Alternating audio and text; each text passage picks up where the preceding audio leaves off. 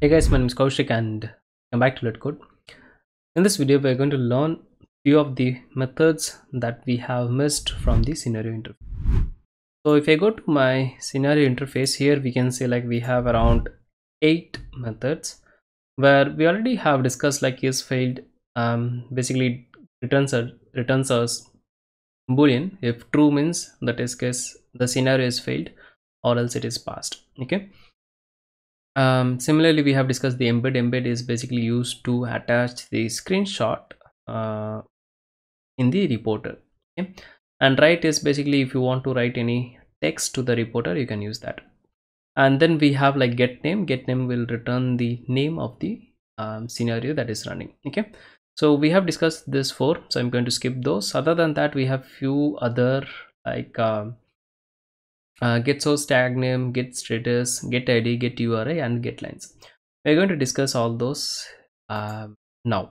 Okay, so here before starting I want to give you one clarification in the hooks concept that yesterday we have used this order, right? So order basically it gets changes actually. And for example, if you go within the before file, this interface file, here you can see like lower numbers are run first. Okay, so the default value is 10,000. So if you give less than 1, that will execute first. The lower the number, the order it will run the first, but it is going to change in the after. So if you go within the after interface, here you can see like higher number are run first. So default is 10,000. If you give like 10,001, that will run first, then followed by the default one. Okay, so in our scenario, what happened here is basically like we are using this after, as well as to do the cleanup we are using this after as well. So both has the value of 10,000 now. So it will try to execute based on the tag name or maybe based on the ASCII order. So here we have like cleanup, and here we have like after scenario. So A comes first obviously, so it is expected to run this one. If it runs, driver will be quit, and when it try to use the driver again, it will be like your null pointer exception. But fortunately or unfortunately, we didn't get that exception. But while I was recording the Tamil video, the same concept in Tamil video, there I have seen that issue. Okay, in case if you have noticed the same, you just add the order, like this should run lately after this one. Okay, so just add the order tag and that should fix your problem. Okay, so yeah, that's the one update I wanted to give you. I'm going to comment this one. So this basically we don't need this now. Okay, and we have this get title. What is this? Get name is there, get title before step, and I'm going to comment this as well because we don't want to get a lot of reporters now. Okay, yeah, fine. So let's go and learn the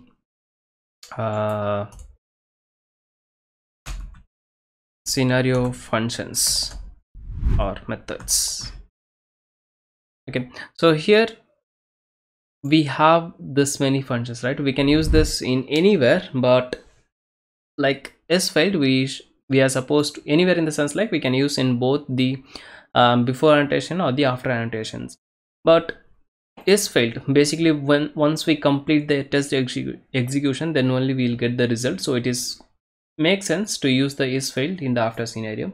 Similarly, the status is basically it will tell us the running status. For example, if I go within this result, here you can see like we have enum type like passed. If it's passed, it will return as pass. If it's skipped in the sense like if there is any we have seen the skip scenarios few times, right? So if you make the dry run as true, it will be skipped. So in that case we'll get that. Pending in the sense like if you do not have any of the step definition from the feature file, like we didn't do the mapping or we didn't write it, then we'll get the pending. Undefined in the sense like if the status is unknown, then we'll get this undefined. Ambiguous, not sure, I never seen that. And failed is basically when it is failed, obvious, right? So let's see how to use this. So only this two, remember, like we have to use this in the after.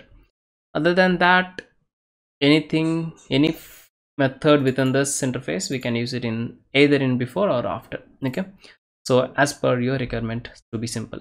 Okay, I'm going to quickly add some sysout statement so that I'll see the result. So scenario dot getName, already we discussed, like it will return the name of the scenario, and then we have getId.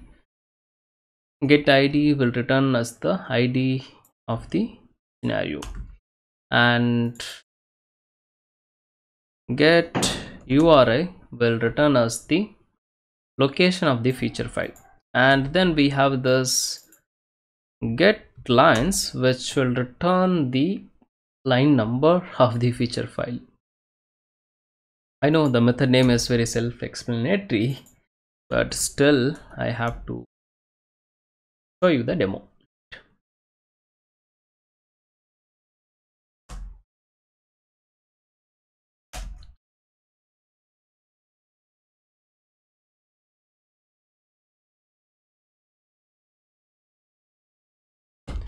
Okay, so let me give you a quick glimpse. So it's going to be like your name, and this is going to be your ID, and this guy is going to be your URI, and this is going to be your lines, and this is going to be your tags. I hope you already know, is just give us the tags that are marked over there. Okay, anyways, let's go to our runner file, and I'm going to run this. Go and see.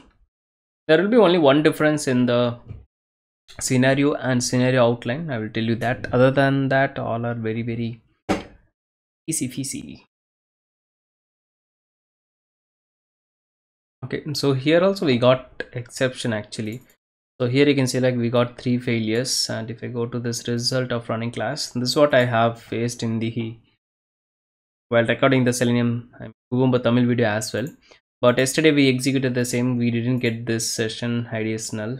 Not sure like what is the actual behavior, but easy way to fix it. Okay, let me show you the error message one more time. So basically, like we are trying to do the cleanup, but before that the after hook got executed and it called the driver.quit. After that we are trying to use the driver in the cleanup. So here you can select hooks.cleanup. Here we are trying to use it, so that's why we are getting like session ID is null using WebDriver after quit. So basically this guy executes first, which will call the driver.quit, and then this guy executes. Okay, so that is one thing. So what we can do is we can simply change the order. So here I can say like order, and I can give it like one in the sense like it will be lower. So if you go to the after, you can see like higher number are run first. Higher number in the sense like the default value is 10,000, right? So it will go and execute this guy which doesn't have any order. That means the default value is 10,000. So and higher will run first, so this will run first and then followed by this will run. Okay, so no confusion, it's very simple. But the confusion I have is how did the same code worked yesterday? If it's very same from the beginning, then I would know like okay, I'm doing some mistake. But sudden of mistake, something that I cannot accept. But yeah, as per the document, higher the value that it will run. Now if I execute, it should not return us any exception. Let's see. So here you can see it's going to the clear cut, and it done the clear cut as well. So our code is working, but still like how did it worked yesterday? No idea. If you have anything about this, do let me know in the comments. I'll be happy to.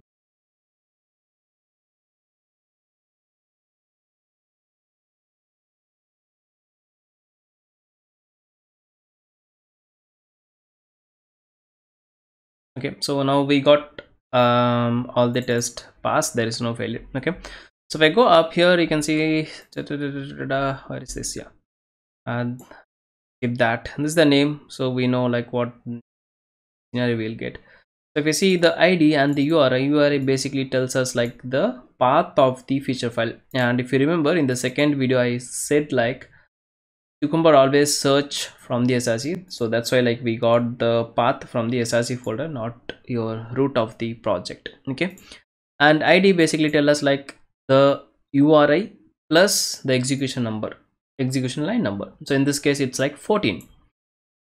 Why 14?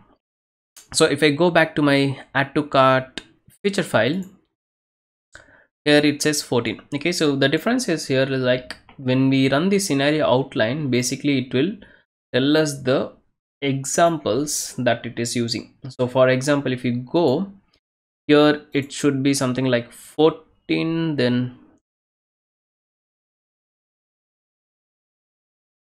yeah, here you can say like it is 14, which is this one like Autoni test data, and then we have like feature.15, which is like Autoni KC, and then we have like feature 20, which is like Autoni KC again. Okay, but if you go and scroll down here, you can see like we are getting login.feature.7. so in the login.feature, basically like it will give us the line number 7 and 14.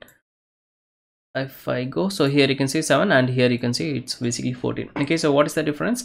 In scenario outline, it will give us the line number of the examples it's using, whereas in scenario, since we do not have the examples, it will directly give us the line number of the like scenario name. Okay, so that is the only difference in scenario and scenario outline. Same concept applies for your lines as well. Okay, so if you go to the lines, here you can see like it says like 7, so basically it is the line number, like the 7th line number, and then we have the 14th, which is this one. Okay, and here we do not have any kind of tags, so if you go and see here, it gives the tags as empty. Okay, both are commented, so of course it is empty. And if you see lines for the scenario outline, it is going to be your two values. One is the example and another one is the scenario name. For example, here 14 comma 5. What is 14? 14 is same as your ID, that is the data example. Okay, so 14. Why this is not coming? This is basically like your header, so which is useless. I mean, not useless, which is not your actual test data. Okay, so here you can select 14 comma 5. 5 is what? 5 is the scenario outline name. Similarly, next should be like 15 comma 5. Here we go, and next should be like your 20 comma 5, and here, why is that? Here is that. Okay, so scenario outlines means you will get two values, the example line number plus the scenario name, whereas for scenario we'll get only the scenario name. Okay, and what we have tags, right? So here you can select we have like prod and clean a cart and something something something, so we'll get all those. Okay,